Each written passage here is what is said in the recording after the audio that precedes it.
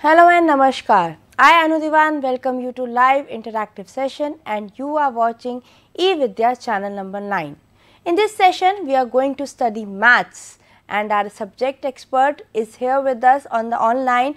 I welcome ma'am. Hello ma'am, very good afternoon. Beena Prakash ma'am. Good afternoon to all my learners. Ma'am is PGT Mathematics from Campion School, Bhopal, and the session for today is Number System 7.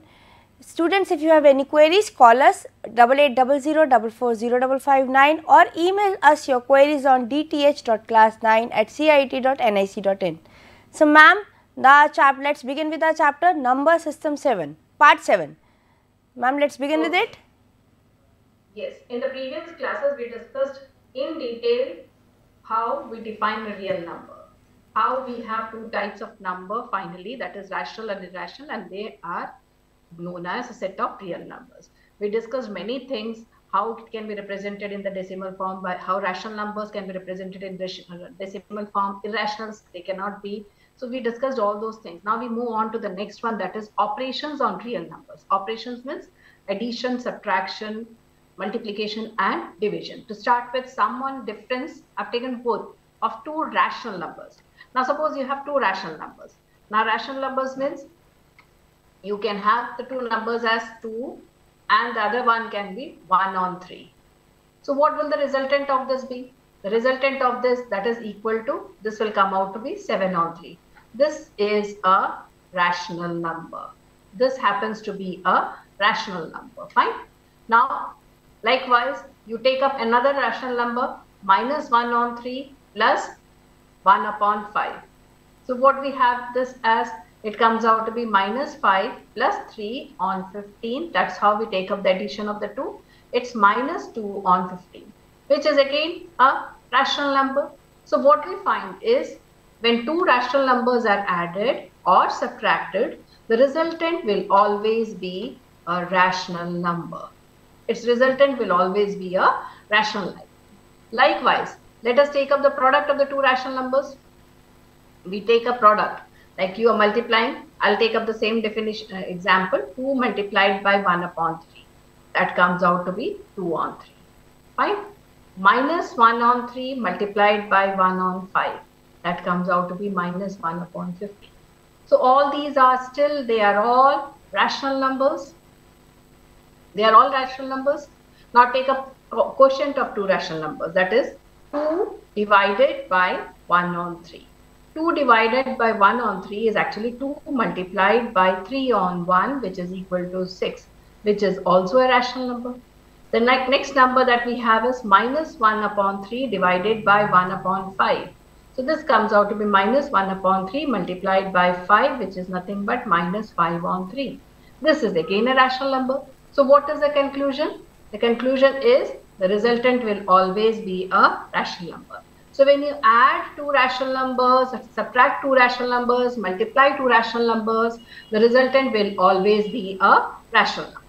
So now move on to the next. Now we take a difference between sum and difference of two irrational numbers.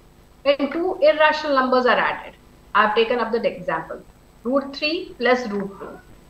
Now reminder, root 3 says it's an irrational number. Irrational number means it has another form which is a decimal representation, but that decimal representation is such that it does not terminate nor repeats. So in that case, what we find is it is not easy to add. We cannot add this. So we keep this as such. This is we don't have any option. We can keep the answer this way. So the addition of this remains in this form, that is root 3 plus root 2. Likewise, root 3 minus root 2. Root 3 minus root 2 is same definition. Root 3 irrational, root 2 irrational. Both numbers on expressing in terms of decimals, we have a non-terminating, non-recurring decimal. Hence, its addition, subtraction will not be possible. So this will be the format of the answer.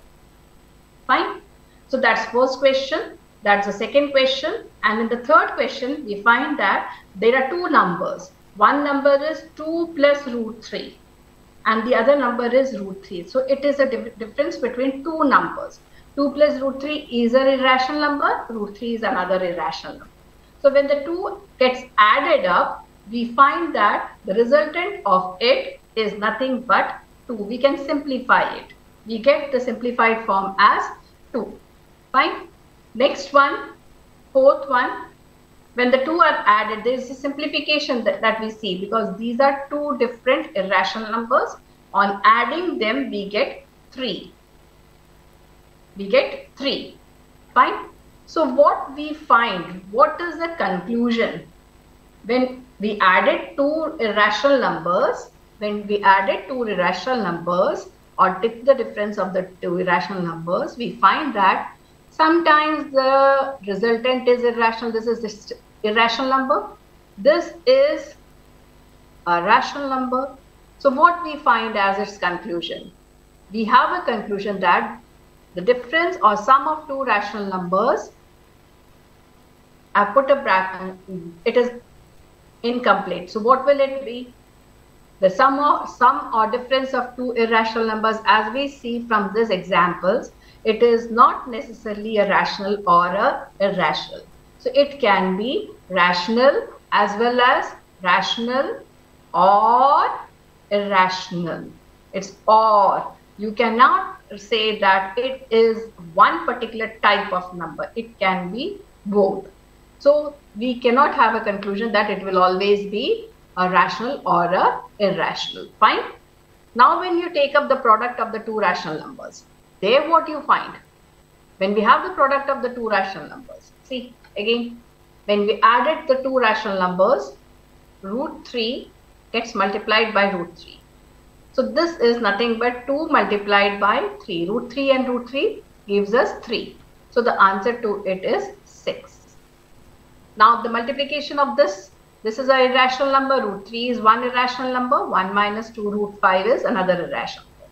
So when we multiply the two, what we get its answer is root 3 is to be multiplied by each term that's there in this bracket. The first is a rational number 1. So root 3 gets multiplied to 1, we get root 3 minus root 3 gets multiplied to 2 root 5. So that comes out to be minus of 2 multiplied by root 3 multiplied by root 15, which can be, root 5, which can be simplified as root 3 minus 2 root 15. So what is this number? This is a irrational number. The previous number was rational number. We are finding that we are coming across the same type of situation. We come across the same situation, that is product of two rational numbers. We find that it is again maybe a rational or a irrational. So let's take up these two irrational numbers multiplication. So that means we have to split this first bracket. Each term of first bracket will be multiplied by every term of the second bracket.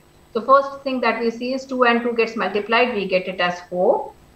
Then 2 and root 5 gets multiplied, we get 2 root 5. And then root 3 gets multiplied to 2, that is 2 root 3. And finally minus root 5, root 15.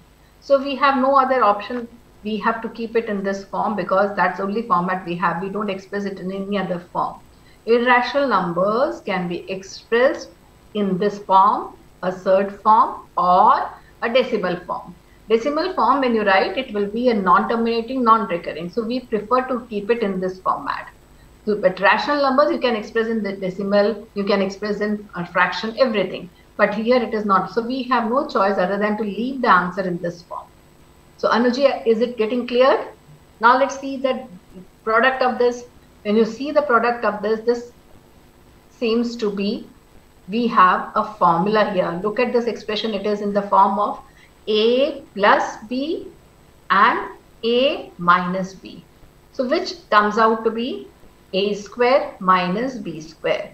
As we multiplied in the third question, we don't need to multiply here. We can straight away apply this formula and write the answer as, we have the answer as 2 square and then you have root 5 square, 2 square comes out to be 4 and root 5 square comes out to be -5. So the answer to this is -1. So we find that this is a rational number. This is a rational number. All this gave us irrational numbers. These two gave us irrational number. This is again -3, which is a rational number. So we find that when two rational numbers are multiplied, we get the resultant as a rational number or an irrational number. When did we get the rational number as its answer? When we have a multiplication of the numbers of the type a plus b, a minus b. Fine. So whenever we come across this type of product, we find that the answer comes out to be a rational expression. This is in particular case, that is rational expression. Fine. Now let's take up the next question. The next question is the next one we have is 2 on root 3. Now look at this particular number, 2 on root 3. 2 on root 3.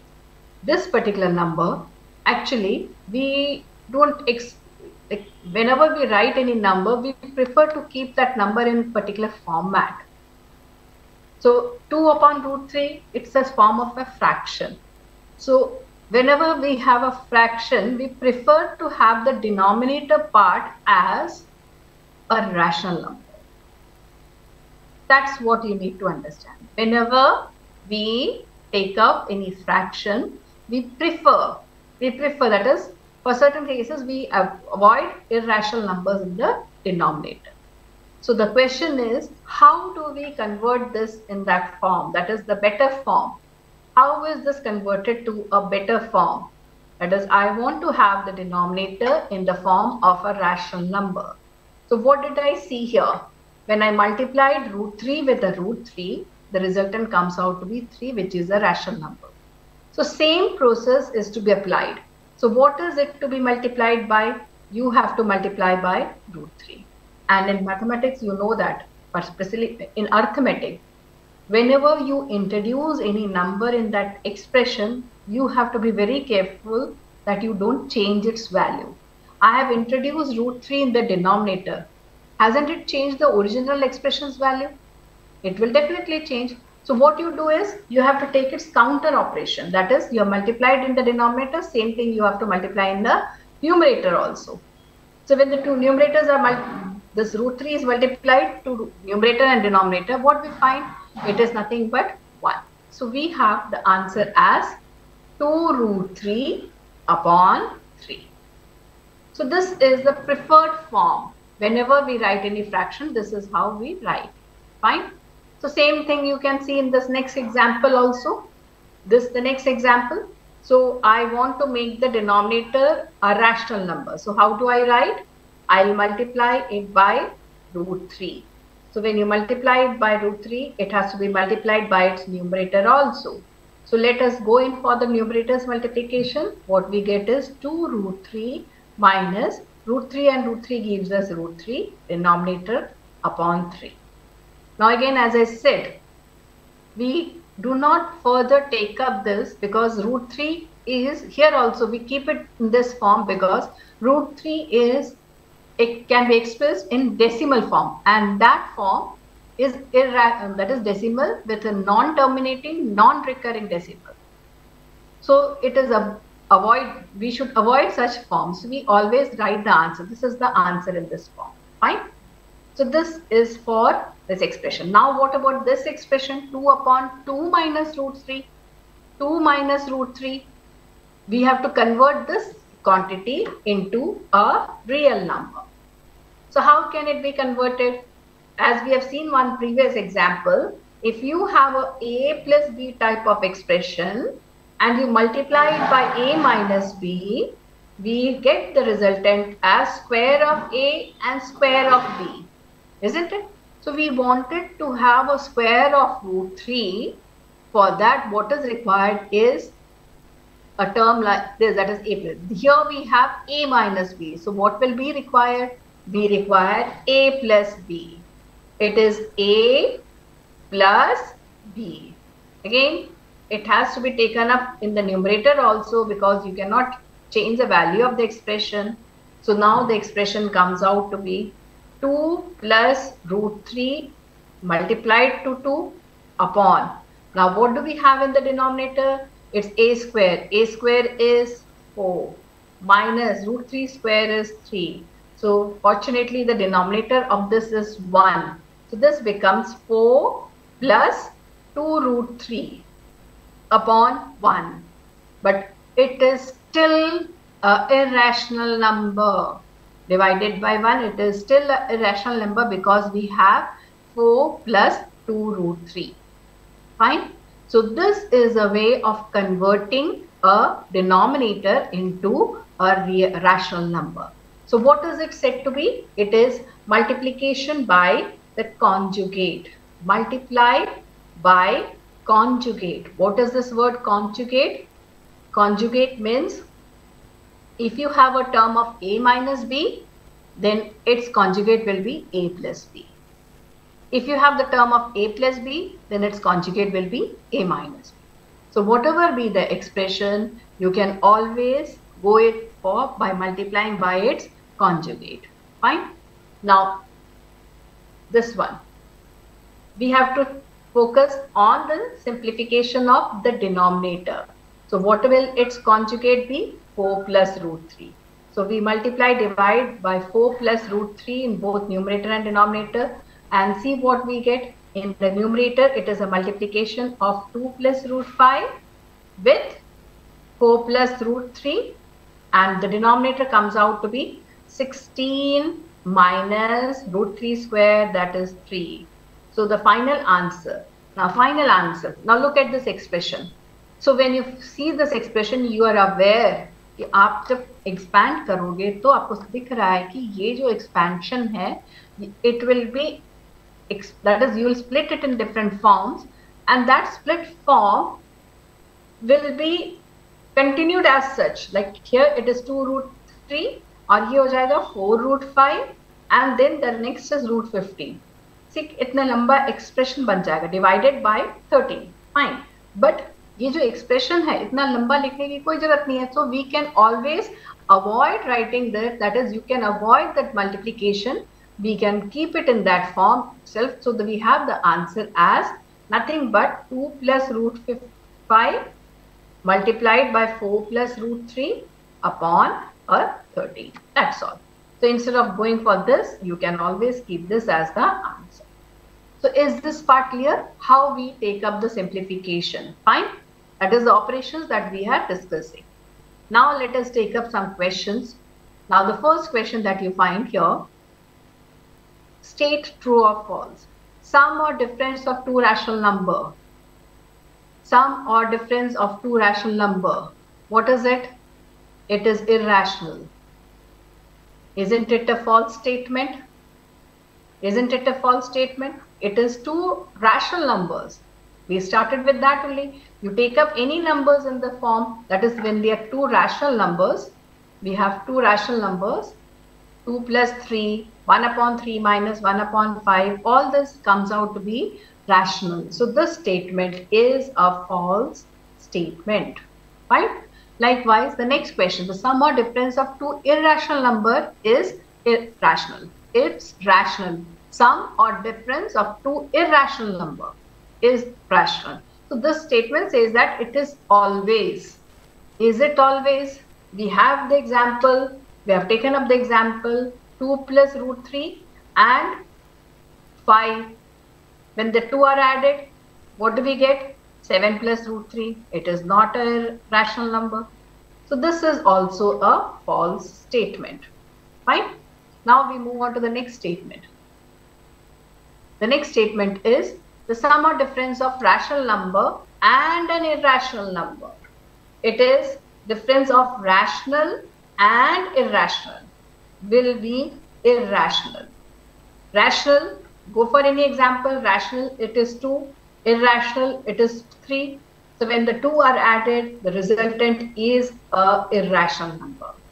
The difference देख लो, 2 इसके जगह पे आप minus लिख दीजिए, 2 minus root 3 एक irrational है. So this statement is a true statement.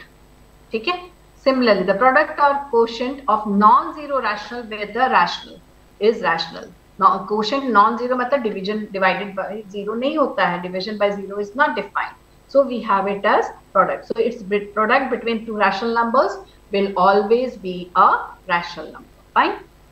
ये सब टेक्स्ट बुक के क्वेश्चंस हैं. ये आप लोगों को आना चाहिए. The product of non-zero rational number with irrational number is a irrational number. It's a rational number. That means आपको दो irrational numbers दिए हैं and ये दूसरा irrational number है √5. इसका answer we have taken up. It is √15. So we do not have it as rational. So this is also a false statement. Fine. Now next question is, हमारे पास समय बहुत कम बचा है लेकिन हमारे पास चैप्टर बहुत बड़ा है, तो हम अगले सत्र में इस चैप्टर को ज़रूर कंटिन्यू करेंगे. आज हमारे पास समय कम था, लेकिन बच्चों जितना भी मैम ने पढ़ाया इसको आप अगर प्रैक्टिस करेंगे तो आपके डाउट्स भी क्लियर होंगे. एंड मैथ्स में कहते हैं practice makes a man perfect. तो ज़रूर प्रैक्टिस कीजिएगा. और अगर आपके पास कोई भी क्वेरीज़ हो तो आप हमें ईमेल कर सकते हैं अपनी क्वेरीज़ dth.class9@cit.nic.in पर. तो मैम आज का सेशन हम यहीं पे समाप्त करते हैं. आज के सेशन के लिए बहुत बहुत शुक्रिया. Thank you. लेकिन बच्चों आप कहीं मत जाइएगा, हम अपने नए सेशन में आपके साथ हाजिर होंगे. हमारा अगला सत्र है ज्योग्राफी पर. लेकिन इससे पहले एक अनाउंसमेंट आप सभी को बता दिया जाए कि NCERT text books for next session are available through out the country and are available at NCERT sales counter in Delhi, Guwahati, Ahmedabad, Kolkata and New Delhi. You can purchase them from their counter and you may also place order online from NCERT website. The website is ncertbooks.ncert.gov.in, and if you want the soft copy of these books, you can download the PDF from Diksha, ePathshala and NCERT website. For further details of the authorized vendors, you can visit the website ncert.nic.in. Thank you for the session. We will be right back after the break.